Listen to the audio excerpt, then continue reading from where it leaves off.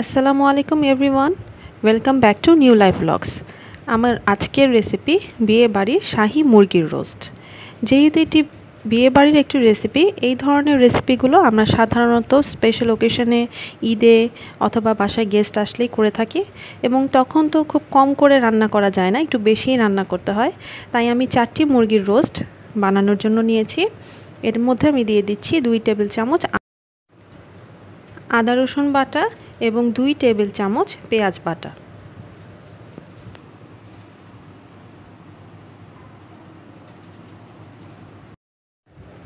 লবণ দিয়ে দিচ্ছি 3 টেবিল চামচ, আপনারা আপনাদের স্বাদ মতো লবণ অ্যাড করবেন।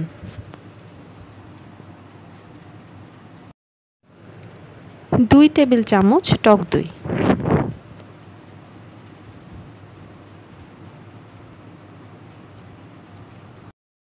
3 চা চামচ লাল মরিচের গুঁড়া দিয়েছি। এই রান্নার মধ্যে কালার হওয়ার জন্য এবং ঝালের পরিমাণ বুঝে মরিচটা দিতে হবে। 1 চা চামচ সাদা গোলমরিচের গুঁড়া, 1 টেবিল চামচ হট টমেটো সস,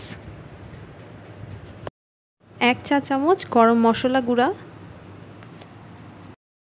1 চা চামচ জায়ফল জয়ত্রী বাটা,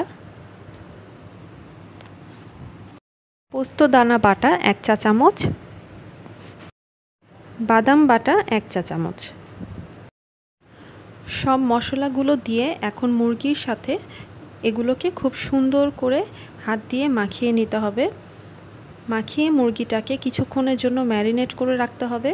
যত বেশি ম্যারিনেট করে রাখবেন মুরগির ভিতরে মশলাগুলো তত ভালো করে ঢুকবে এবং রান্নার স্বাদ অনেক ভালো হবে।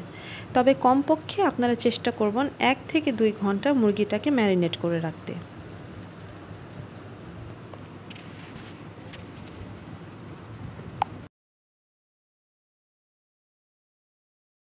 সব শেষে হাফ চা চামচ জর্দার রং মিশিয়ে দিতে হবে। এখন মুরগিটা ঢেকে অপেক্ষা করছি 1 থেকে 2 ঘন্টা। এখন মুরগির রোস্ট রান্না করার পালা। এর জন্য একটি কড়াইতে আমি 1 কাপ সয়াবিন তেল নিয়ে নিয়েছি এবং 2 টেবিল চামচ ঘিও দিয়ে দিয়েছি। আপনারা চাইলে আরেকটু বেশি ঘি ব্যবহার করতে পারেন, তবে আমি একটু কম ব্যবহার করেছি।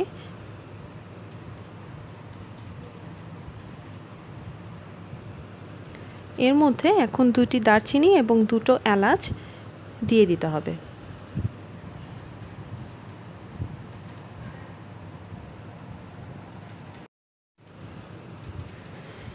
এবারে দিচ্ছি 4 কাপ পরিমাণ পেঁয়াজ কুচি। মুরগির রোস্ট রান্নার ক্ষেত্রে পেঁয়াজের পরিমাণটা একটু বেশি নিতে হয়, না হলে রোস্টের মধ্যে আপনারা যে গ্রেভিটা তৈরি করবেন এটা অতিরিক্ত শুকনো হয়ে যাবে, যেটা খেতে ভালো লাগবে না। তাই একটু মশলা যেরকম আপনারা বিয়ে বাড়িতে দেখে থাকেন, খুব বেশিও না খুব কমও না, সেই রকম করেই রান্না করতে হবে। তাই আমি নিয়ে নিয়েছি 4 কাপ পেঁয়াজ কুচি এবং এর মধ্যে দিয়ে দিচ্ছি 3 টেবিল চামচ লবণ।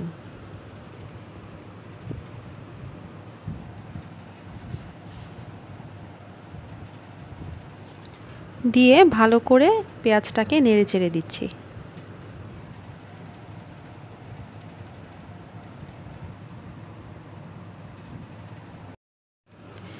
আপনারা হয়তো লক্ষ্য করেছেন যে আমি পেঁয়াজের মধ্যে কোনো তেজপাতা ব্যবহার করিনি, কারণ বাবুর্চিরা সাধারণত মুরগির রোস্টের মধ্যে তেজপাতা ইউজ করে না, শুধু গরম মশলা দিয়েই রান্না করে।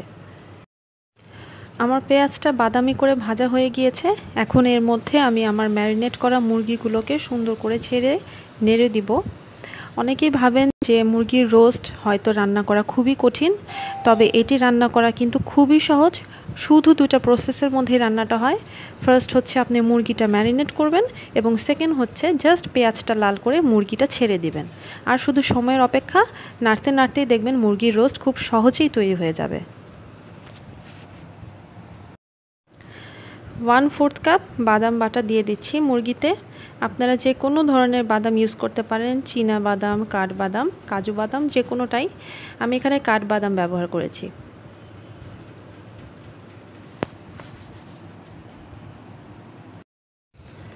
মুরগিটাকে ভালো করে পেঁয়াজের সাথে বাদাম বাটার সাথে মিশিয়ে নিচ্ছি।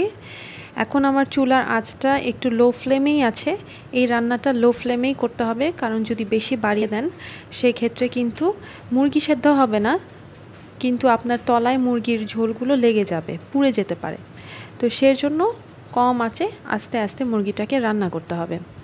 এই রান্নায় কোনো পানি ব্যবহার করিনি, তবে আমি যে মুরগিটা ম্যারিনেট করে রেখেছিলাম, মুরগিটা দেওয়ার পর আমার ওই প্যানের মধ্যে যে ঝোলটুকু লেগেছিল সেটাই আমি অল্প একটু পানি দিয়ে ধুয়ে সেই পানিটাকে মুরগিতে দিয়ে দিয়েছি।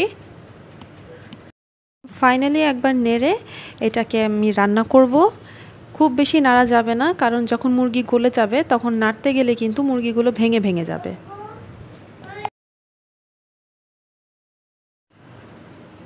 প্রথমেই 15 থেকে 20 মিনিট মুরগিটাকে ঢেকে রান্না করেছি। এরপর মুরগি থেকে অনেকটাই পানি বের হয়ে এসেছে। এখন এই পানির মধ্যেই কিন্তু আস্তে আস্তে মুরগিটাকে রান্না করতে হবে। রান্নার ফাঁকে ফাঁকে মুরগিটাকে একটু তলা থেকে নিয়ে নেড়ে দিতে হবে, না হলে আবার নিচে লেগে যাবে। এই রান্না করার সময় আপনারা খুব বেশি ছোট বা খুব বেশি বড় মুরগি ইউজ করবেন না, মাঝারি সাইজের চিকেনগুলোকে রান্না করবেন। প্রায় 6টার মতো আলু বোখারা এবং কিছু কিশমিশ দিয়ে দিচ্ছি। এখন দিয়ে দিচ্ছি 1 টেবিল চামচ পরিমাণ চিনি।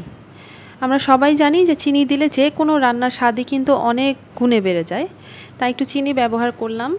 আবারও একটু তলা থেকে চিকেনটাকে নিচ দিয়ে নাড়া দিয়ে দিচ্ছি। খুব বেশি ঘন ঘন কিন্তু আমি নাড়ছি না, আমি শুধু তলাটা নেড়ে দিচ্ছি।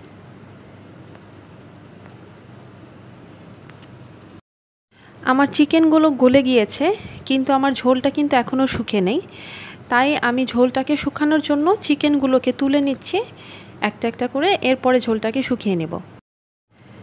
এখন ঝোলটাকে নেড়ে নেড়ে একটু কষিয়ে নিচ্ছি। মশলা কষানো হয়ে গিয়েছে এবং তেলটা উপরে উঠে এসেছে। এখন আমি আমার রান্না করা চিকেনগুলো আবার এই ঝোলের মধ্যে দিয়ে দিচ্ছি।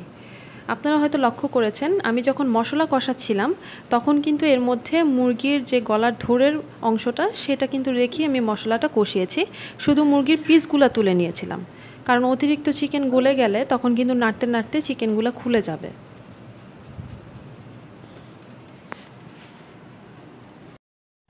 বিয়েবাড়ির শাহি চিকেন রোস্ট রান্না আমার শেষ।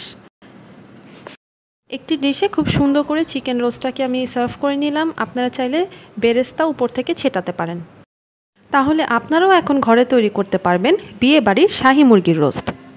যদি আপনাদের আমার রেসিপিটি ভালো লেগে থাকে তাহলে আমার চ্যানেলটি সাবস্ক্রাইব করুন। Thank you.